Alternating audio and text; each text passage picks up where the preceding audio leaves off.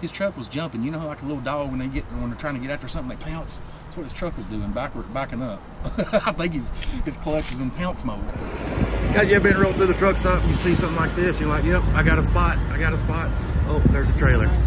Only to get around, see some shit like this. Don't do that.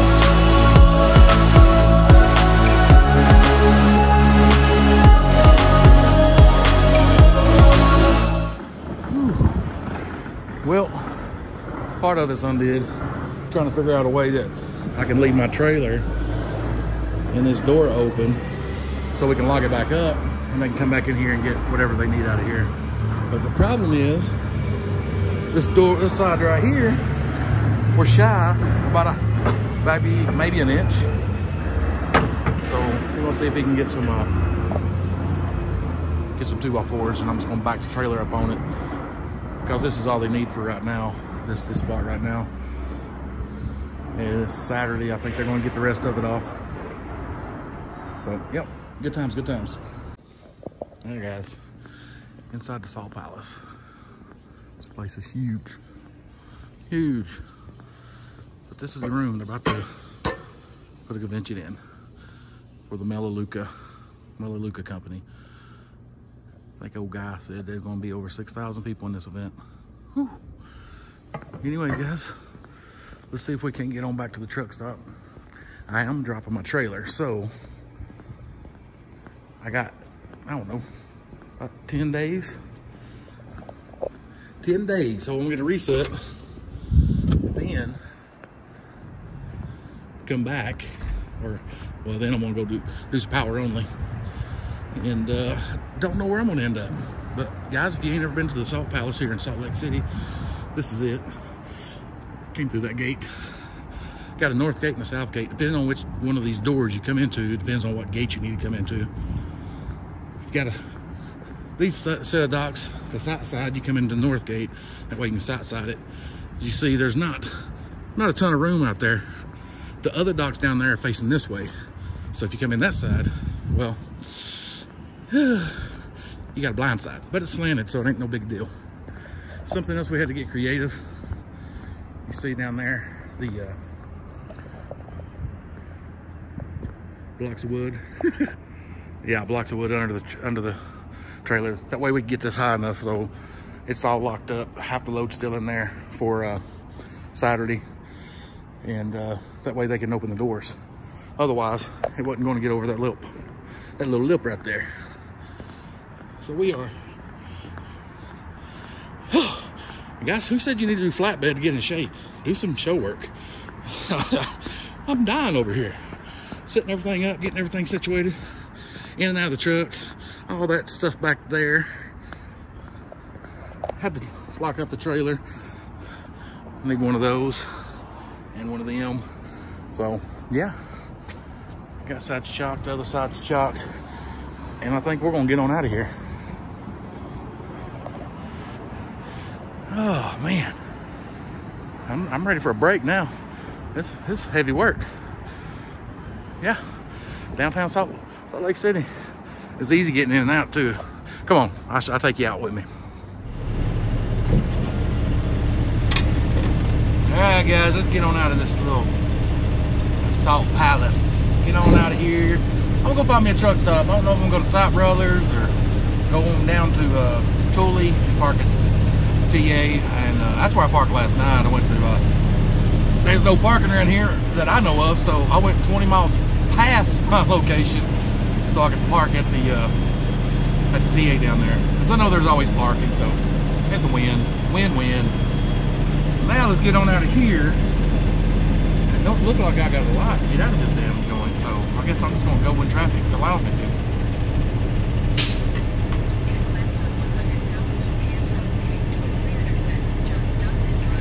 They're gonna sit there. I think they can. Come on, folks. Get on out of the way. I got to go. And I got to go. There's no light coming out of this place. There's just a light going in. Anyway, go down here. It's easy to get here too. I was super impressed with it. Easy, easy, easy.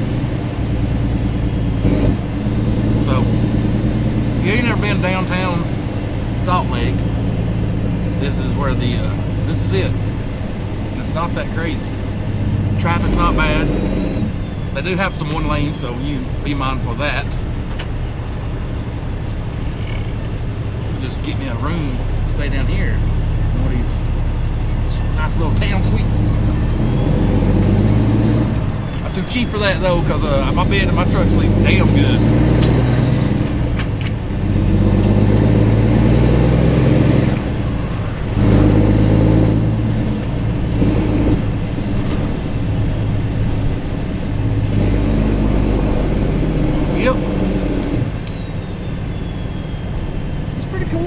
I've never been here. I've just been on interstate going by. You know, I've never actually seen downtown, but that's pretty cool. It's pretty cool. It's easy to get in, easy so far to get out. And yeah, that show was the Melaleuca. I can't spell it. I put it on the screen. Health and products and stuff like that. Big. It seems to me like a network marketing company. And this is a big event for them. And nobody, like I said earlier, he said that it's supposed to be 6,000 attendees. And I've been to one of those big conventions before. There's about 8,000. And man, that's a big show. That's a lot of money. Lots and lots of money to make that happen. Not only that, lots and lots of money for them to put it on. Because the one I went to has $700 tickets, over 8,000 people there. I mean, you do the math, it don't take you no time to figure out that's a lot of money. And I'm sure it costs a lot to put the show on as well. But you know, still they're making a ton of money just from the convention and the show. And anyway, it was a good time. I'd like to do it again. So if anybody's in the Melaleuca program, I just delivered the first truck of I think 5, 6 more trucks are coming in. I was the #1 truck, and yeah, it's pretty cool. So now let's go see find some power only, and I'm not going to sit around for a week. I'm gonna find some power only and go make some more money, but I'm gonna go ahead and cut this one because the interstate's right up here to the right, so I took you out. It's easy to get in, easy to get out of the Salt Palace. Guys, be back in just a minute.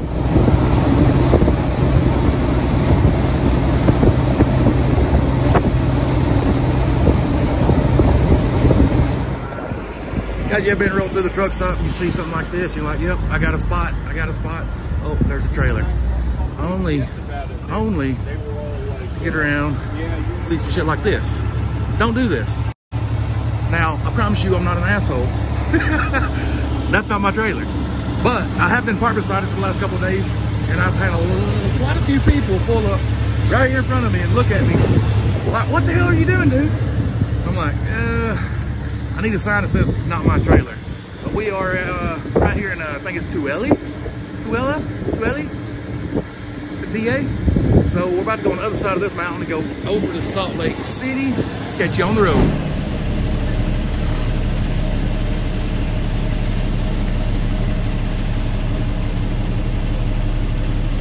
Woo.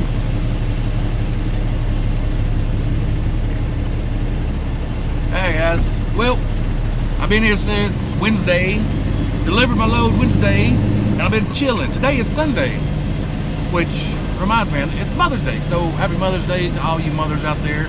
Reminds me I need to call my mother and talk to her.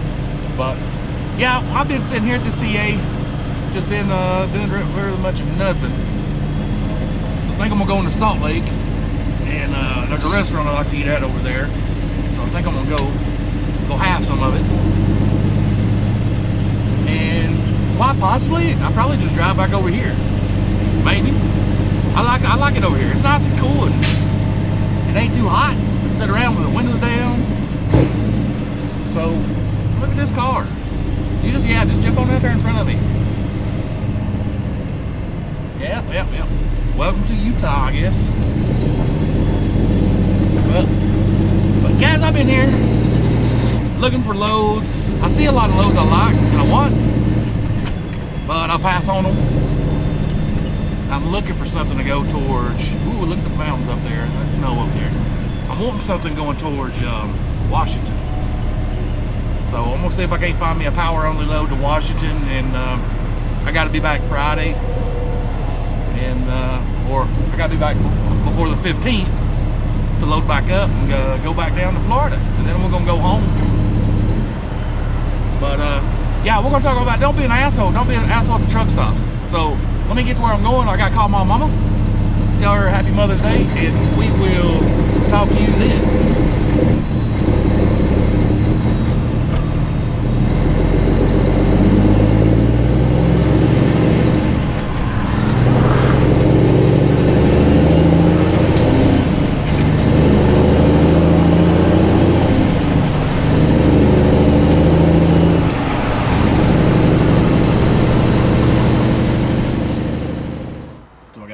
What's going on, guys? Welcome.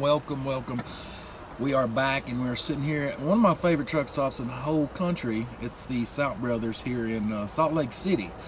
For one, the showers among the best, and today was the first time I've ever got a shower here, and I was kind of blown away. I mean, a lot of these truck stops need to step their game up. But this truck stop, they got a dentist in the truck stop. They got a chiropractor. They got a regular doctor for like DOTs and physicals. In the restaurant's what brought me over here, because I was parked over in Lake City, Tuella, at the TA, and I got to thinking back before I bought this truck when I was still at Roadrunner. I remember eating here a couple times, and I was like, I'm going over to Salt Brothers. So it still does not disappoint. Everything on the menu is amazing, and the waitresses in there, they're like the old school waitresses. They pick on you, give you a hard time, especially if you go in a couple consecutive days. They get to know you, and then they start picking on you. But let me show you guys. It is springtime, damn near summertime, and let me show you guys this. Oh, I'm parked over in a bobtail lot. But looky up in there. Y'all see those mountains?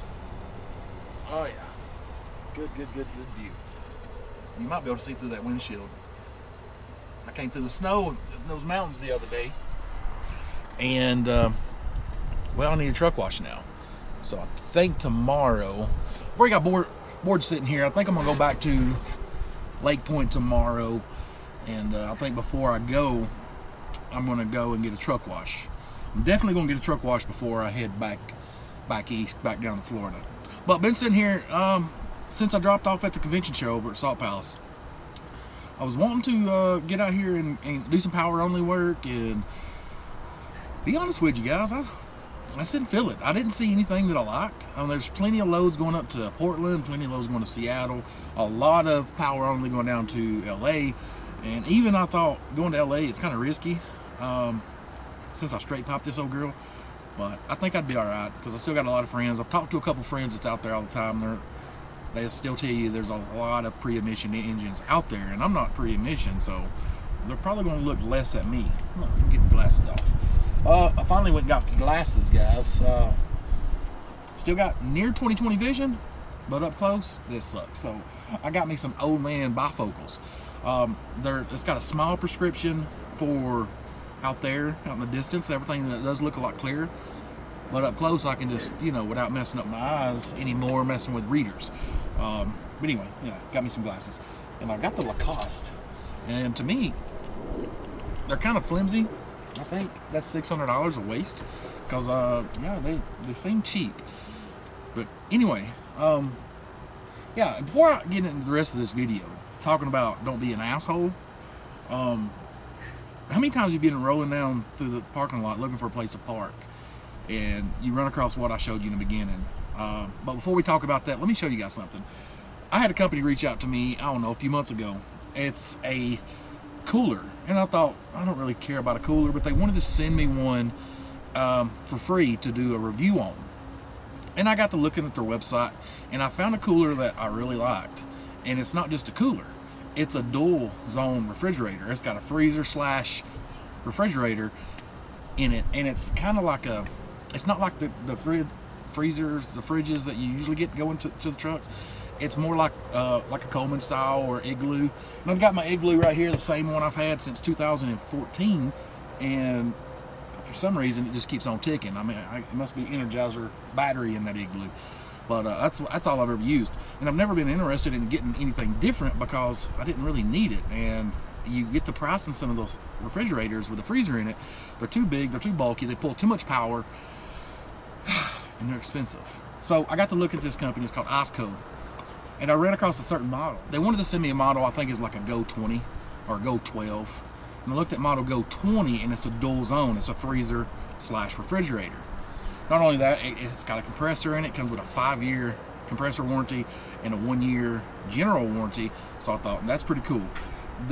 I'm still not impressed, right? So I say, send it to me. Let me check it out. And I kid you not, 2.5 weeks ago, two and a half weeks ago, I got it in the truck, and I put 2 Mountain Dews in there, and I forgot about them till just now. And that's why I'm making this video. I crunk up the temperature and run it down to about 32 degrees and see how fast it got there. And it got there in probably about 15-20 minutes. And I was like, cool, all right. So I turned it off because, you know, I was at home. I turned it off, and I was rearranging my truck a minute ago, cleaning stuff up, you know, and I opened the cooler up, and I seen those 2 Mountain Dews down in there, and I was like, oh shit, I forgot about those. I picked them up, and they was still refrigerator cold. Now this thing ain't had no power on it in a good 2.5 weeks, and they're still cold. I mean, what the hell? Anyway, let me show you guys this. Take you back to the suite. Yeah, I had to clean up a little bit back here. Let's turn you around here. Ooh, I had to clean up a little bit back here where the carpet and stuff. There's my regular old Coleman, or Igloo, I should say. Keep it right there. Get some light back here. Make it help out. The rest of the stuff. It's a packed house back here, guys. Packed house. Packed house. I could use a 86-inch sleeper. That'd be nice. But here it is. See, don't take up much room at all. And I've got it set for 50 degrees, 53, simply because I've got a salad, and I've got some other things in here. And those 2 Mountain Dews, you know. And this is, I don't know if you can see that or not, but it's got, right now it's one zone. You got this little thing right here. It's a little divider. It goes right there. And you got a freezer, and then you got a fridge for your drinks. Freezer, fridge. Pretty freaking cool. The best thing about it is it only pulls at 50 watts. Pulls at 50 watts. Now, let me unplug this thing, and I'll put it up on the bed and show it to you.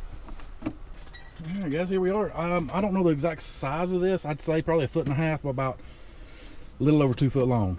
And the room you have in it, well, you know, there's a standard salad. Let's take that out. Let's take the salad out. Put the little, the dual zone, whatever they call this little thing, the divider. And once you take that out, it's a one zone. You can be either a freezer or a fridge. I'll show you right here. I've already unplugged it. You put this in there, and voila, you got a freezer and you got a fridge. Freezer, fridge. It's not that big, not that bulky. I mean, it sits down here in the floor. Don't take up a lot of room at all. But I got this out because I just wanted to put my salad and stuff in here and show you guys ICECO. And if you see right here, it's got a little scanner thing. It's actually got an app. Let me get back to the front and hook this thing back up. I'll tell you all about it. All right, well, let's get back up here at the front. Check out the view. Check out the view and from the sleeper. I need to set me up a camera mount back here so I can make videos from back here, from behind all the controls of the large car. I think that'd be pretty cool. And get you back in place. But yeah, there's an app, and of course the wife's calling me, so let me talk to her. I'll be right back. So as you've seen, there's an app you can get and connect to the cooler, and you can set all the stuff on the app. I mean, it's pretty cool. It's pretty cool. And I really hadn't been much of a fan. Get my drink. I hadn't really been much of a fan of the freezers, all that stuff, because I hadn't really needed it. But more importantly, I never found one that didn't take up a lot of space. And you've seen it's much smaller than my Igloo. Now, it won't hold as much stuff as my Igloo. And that's why I still got my Igloo for all my drinks. And I just got that right there. I figured I'd try it out because I can't get rid of the Igloo until I know that the ICECO will do and fulfill the job that I've had the Igloo doing for, well, since 2014. But anyway, after reviewing this thing for the last couple weeks and playing around with it and freezing stuff, and it's a game changer, especially if you want to eat on the truck. Now I'm thinking about jerking this passenger side seat out, making me a little shelf over here, kind of like a little mini kitchen, and that way I can just start carrying, you know, ground beef and steaks and fish and stuff, and start fixing my own stuff on the truck. But I need more space in this little micro truck I'm in, so this right here's got to go. But anyway, enough about the freezer fridge combo. I highly suggest it. They're like 400 bucks. 380. I mean, they're not that expensive compared to some of them on the market, and the 5-year compressor warranty and the 1-year general warranty is pretty awesome. And knowing that over weeks my drinks were still cold when I opened them, and y'all don't hate on me, I did get a cherry Coke today, but I will put a link in the description, so if you're looking for one or been looking for one, I would suggest this one. And this guy, his truck was jumping. You know how like a little dog when they're trying to get after something, they pounce? That's what his truck was doing, backing up. I think his clutch was in pounce mode. But anyways, guys, yeah, have you ever been cruising through the truck stop and you rolling up on that spot and you see that bobtail sitting beside a drop trailer? Now, I sat over there for 3, maybe 4 days, and I'm sitting here in the truck, I'm listening to an audio book, I'm doing paperwork. Matter of fact, I finally done something I hadn't done since I formed my authority. I created and made my own trip report for my IFTA reporting. Yeah, right? Talk about a slacker. I've been using Roadrunner trip reports since I formed my authority in 2017, but I was like, all right, let me make my own. So I got on the pages on the MacBook and made my own. But I kept watching people drive by, and they just look at me like I was a big asshole, and I'm like, yeah, it's not my trailer, buddy. I was waiting on somebody to come up here and do this right here and be like, oh, blah, blah, blah, blah, blah. And I was just gonna look at them and be like, that's cute and all, but that's not my trailer. See what kind of look they get on their face when they realize they just showed their ass. But I get it, man. I look like an asshole sitting there. Matter of fact, one night there's a guy jumped out. I heard somebody talking, and I raised my blind and I looked under, and this guy holding his phone looking at me in the trailer. Now, I don't know if it's somebody that recognized the truck and didn't want to bother me because, you know, it wasn't night, or it was somebody talking shit on another social media outfit or YouTube or somewhere. But if you do see that, be sure to comment that wasn't his trailer, dumbass. Or if he wasn't trashing me and he just recognized me, let him know that I was watching him. Yeah, I was stalking him. But anyways, guys, I did feel like an asshole. I even thought about moving a couple times. I was like, no, you know, this is a drop trailer. If anybody says anything, I have to let them know it's not my trailer. But anyway, I thought it was pretty funny watching people ride by thinking I was a big old asshole. And trust me, I don't do stuff like that.